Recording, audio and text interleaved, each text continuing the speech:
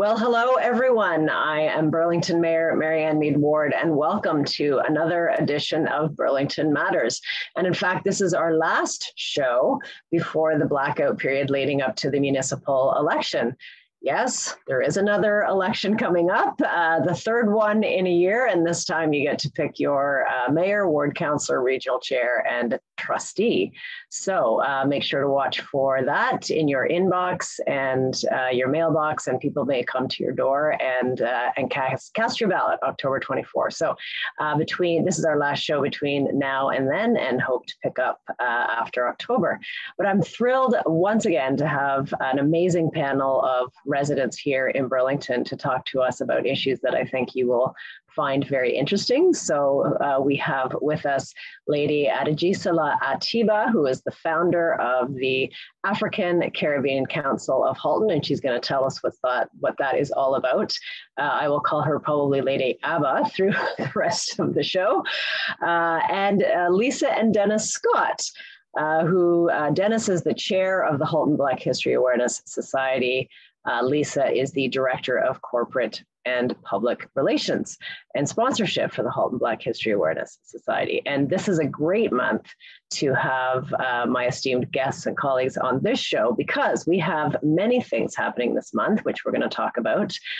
Emancipation Day and month, Black, African, and Caribbean Appreciation Month. That is all in the month of August. So we're going to talk about what each of those means and some of the things that have happened, and ways that people can still get involved and learn more about the amazing contributions that people of Black, African, and Caribbean descent have made to our communities here in Halton. So without further ado, I am going to turn this, give you both a chance to answer this, actually, but Lady Abba, Adejisola,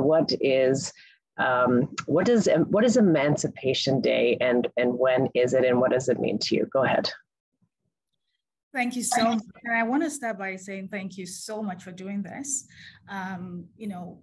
One of the things that our allies can do is to support us by showing, their support within the community and encouraging us to do the best we can, because we are all actively adding value to the region. So thank you so much. I want to say that you have my vote anytime.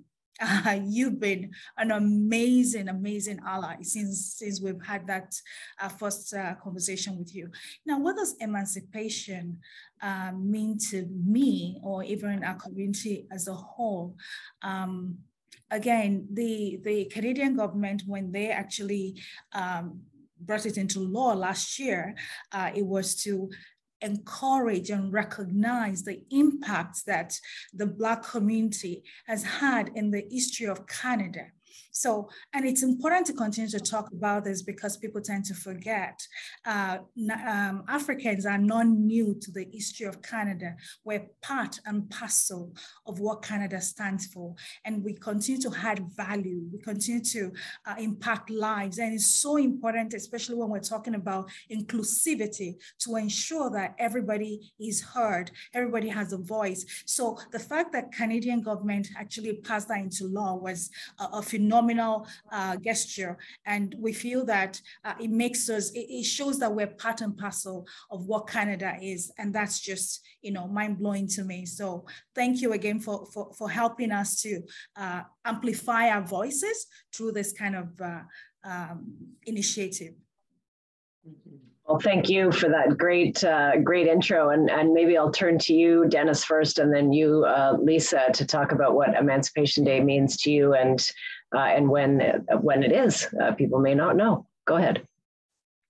Okay. Well, first of all, I want to thank you as well, Mary Ann, for all the work you've done in our regard, and letting everyone in Burlington appreciate the diverse culture environment that we live in, and it's beautiful.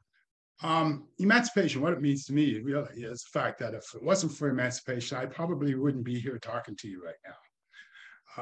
And secondly, if it wasn't because of my Black cultural allies and ancestors and likes of that, plus multicultures, again, we would not have been able to get to Canada. So emancipation really lays it on the line in regards to freedom for all Blacks throughout all the Commonwealth in 1834 and beyond. It's instrumental in regards to the United States doing the Emancipation Proclamation. And our freedom is similar to everyone's freedom. If you go back in history, as far as slavery is concerned, every society has been involved as slaves within the slavery movement. So when we promote and celebrate emancipation, we're celebrating emancipation for all. And that's who we are, Canadians. We're all for one and one for all. That's where I like to work anyways. And the education of the emancipation, the Black history is similar to all cultures' history and education. And that's what we should learn. So I'm really appreciative of the fact that we're celebrating on a national basis now. And I appreciate the fact that your city, our city, Burlington, is #1 or the first city in the world to acclaim August as Emancipation Month. So thank you for that as well. You're welcome. Yes, I hadn't realized that until you raised it at the recent flag raising that we had on August 1st, and when we read the proclamation, of course. Turning to you now, Lisa, about Emancipation Day. Again, thank you for doing this and for always reaching out and trying to understand. I think it's so important. It's part of what we do as an organization, is try to raise awareness and help people to understand that it is our collective history. But I think more importantly, especially for people in the community and outside the community, it's just like any other history. It's looking back, it's looking at that history, it's learning from that history. And for me, it was important, because I'm in a biracial marriage, to make sure that I actively participated for my children as well in celebrating that history.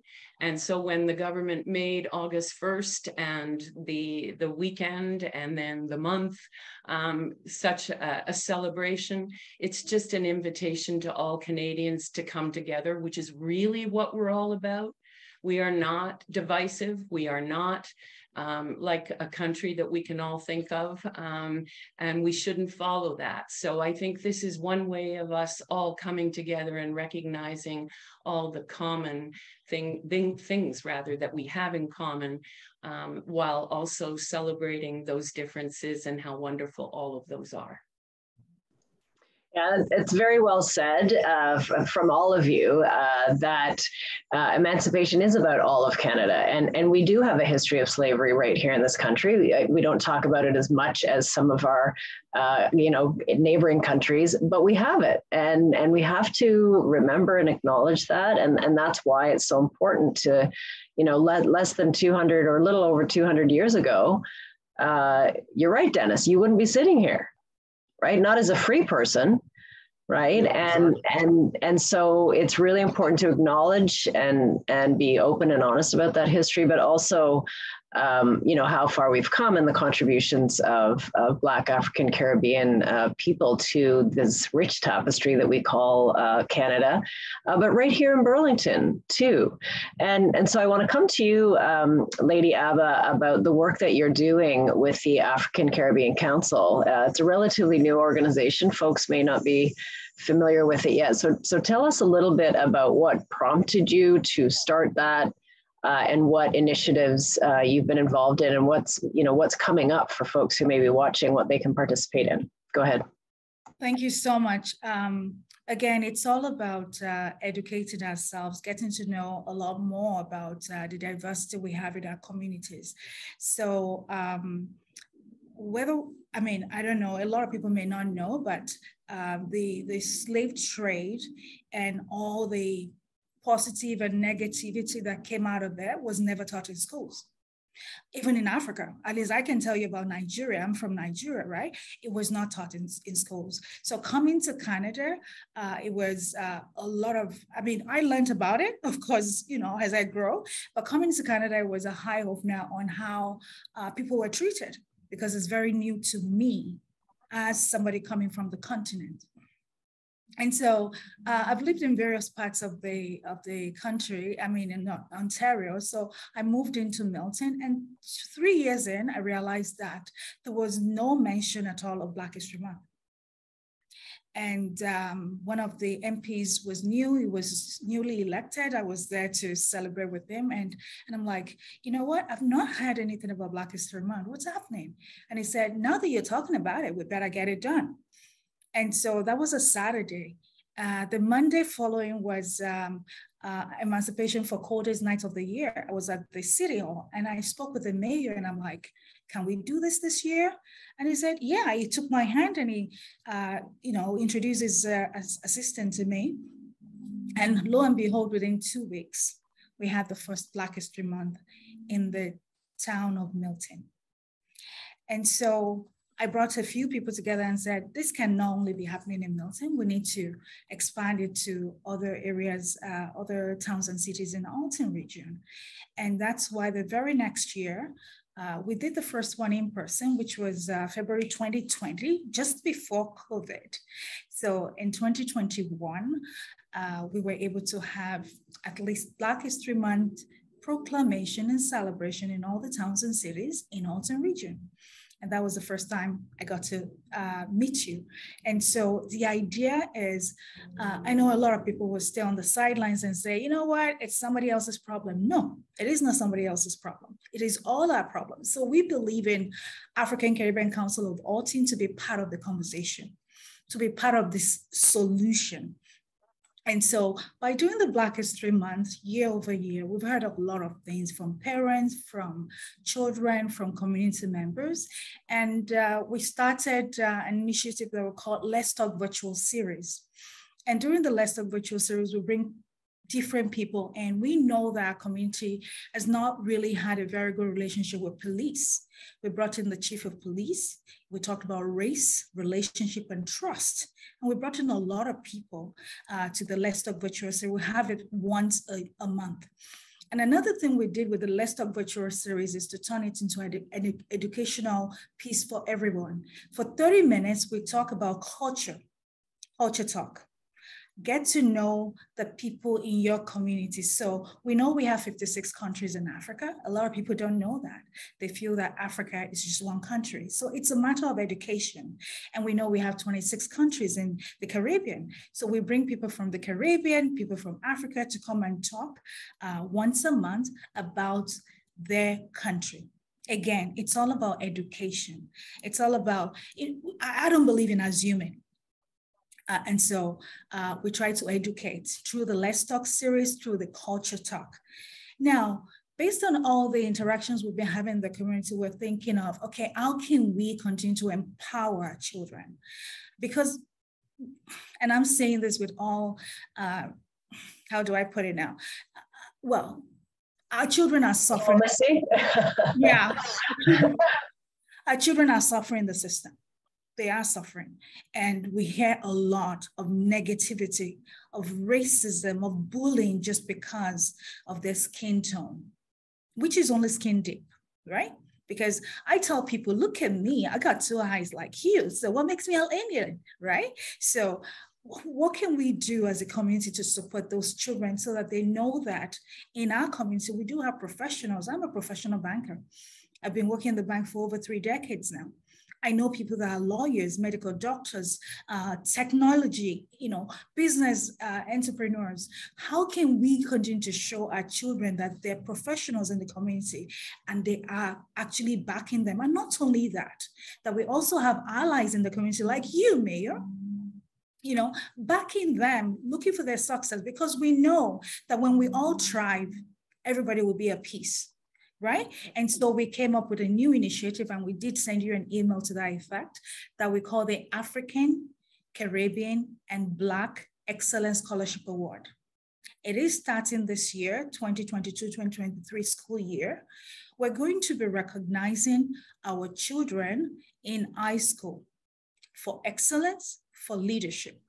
Because yes, the school wants them to do 40 hours volunteer, because we know volunteering actually brings a different kind of leadership skills for them. So we expect them to exceed that 40 hours and also do really well in their education. During one of our Black History Month, one of the directors actually said that when our kids are not doing too good, everybody hears about it. But when they're excellent, nobody hears about it.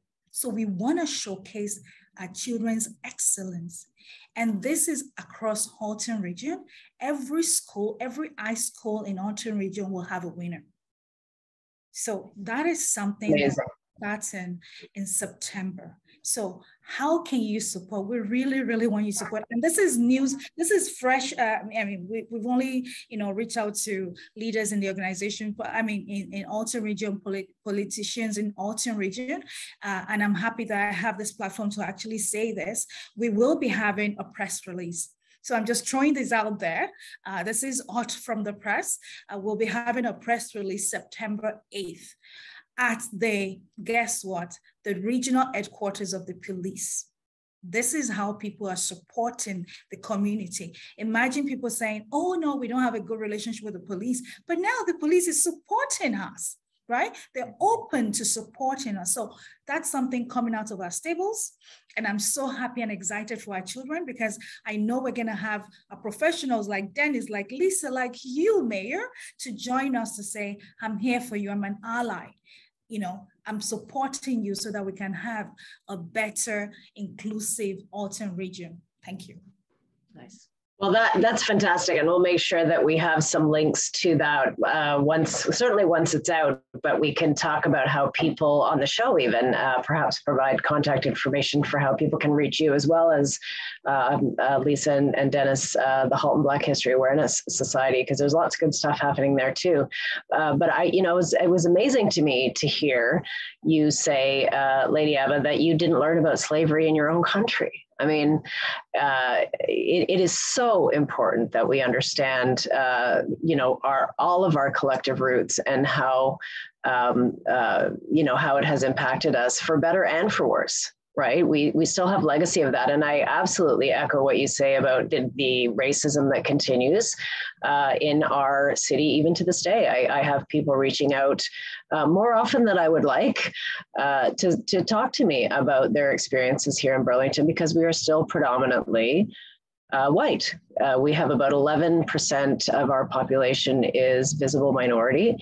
But that's still a very dominant culture that people would, say there is, they shouldn't see people as different. They should see them as part of our tapestry and what makes us unique.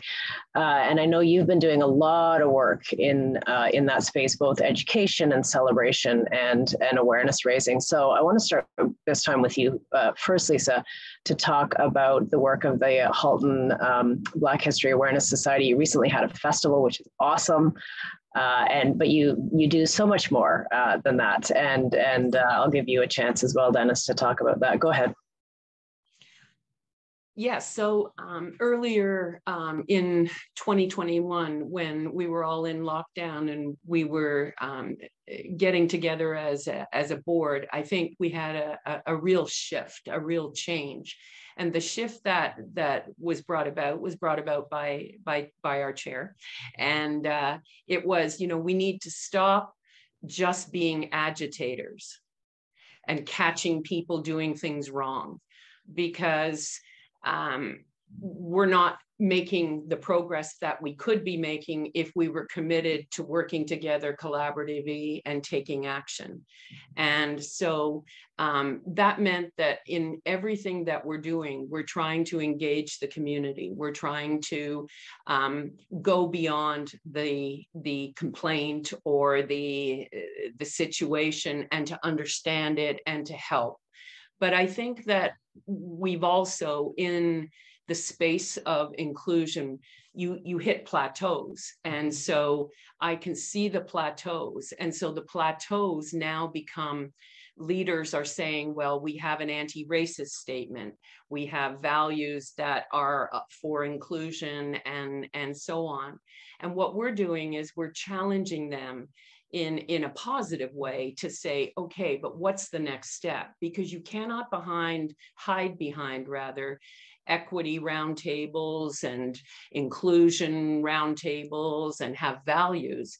Because if I walk in that building, if it's a hospital, if it's the city hall, if it's wherever it is, and that's what you're claiming, but I don't experience it, then it becomes performative. It becomes something that is not believed.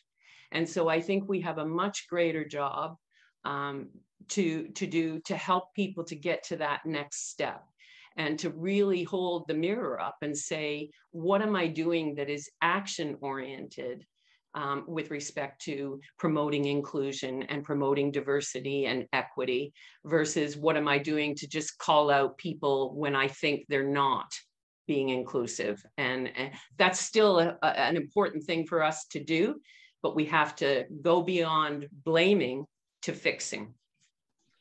Very well said, and I'll come to you, Dennis. I just want to pick up a little bit on that we're I can tell you we're in a very different stage of the city's evolution to be more diverse and to be more welcoming of diversity. And I'm having conversations with people in the community who are wanting to learn more about our Black history, our Indigenous history, and others, and wanting to understand, wanting to be involved. People saying, and this picks up on what Lady Ava said earlier, I had no idea. I had no idea this was our Canadian history, this was our Ontario or Burlington history.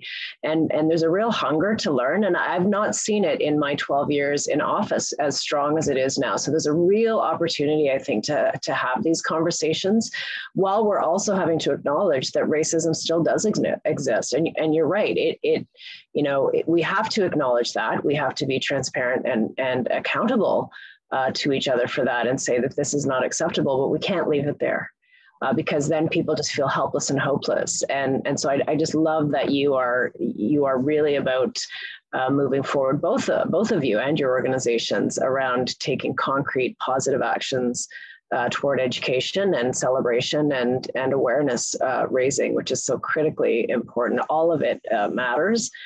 And you're doing all of it. So without further ado, over to you, Dennis. I'm sure you want to jump in here too. Go ahead. Well, I'm really proud to point out that actually the Burlington Caribbean Connection brought me in to teach their children Black Canadian history.